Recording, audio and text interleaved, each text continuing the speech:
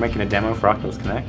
It's called Bullet Train, right? It's what are we doing? We're bullets and trains. Bullets and trains. Really, that's the crux of it. It's a nice departure from the last thing we did, Showdown, you know, which was more of a linear experience, very high fidelity. We've jumped up the fidelity even more so, and it's highly dynamic. Yeah, we kind of wanted to take the same tone from that. Yeah. Bullets and slow motion. And yeah, and the fact that this is super interactive, super dynamic, right? We don't even have like just the singular track for you know, camera to worry about. It's like they can go anywhere, do anything. Teleporting all around. You know, and Oculus has their controllers that they're kind of developing now. Yep. And we wanted to turn that into something a little more interactive.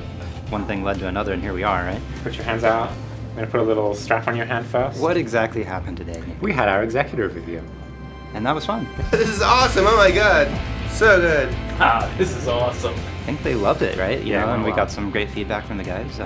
Some of it we know and was on our list, some new stuff to think about. But yeah, overall I think it's great. Yeah, we're pretty much as expected, I think. Yeah. It's a little stressful, but it's a good part of the process, right? Yeah. So, small victories. We got no comments on branding or music or tone, so we're in good spot with that, it sounds like. It was all technical bugs. They like the outro, so I think if we dress it up with what we're thinking, it'll be fantastic.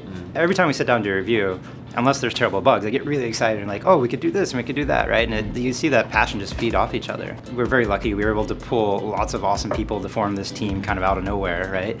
And there's a lot of things they've been able to squeak out, so we're able to do a lot more with the existing stuff. So we're kind of maturing the technology a little bit, making sure that everything works a lot more optimally. Yep. We have the stereo instancing that makes everything a lot faster. What we've been able to do with the environment, like the station looks good. We're really hitting that, approaching that realism in VR, right? Which is really amazing for presence. Yeah.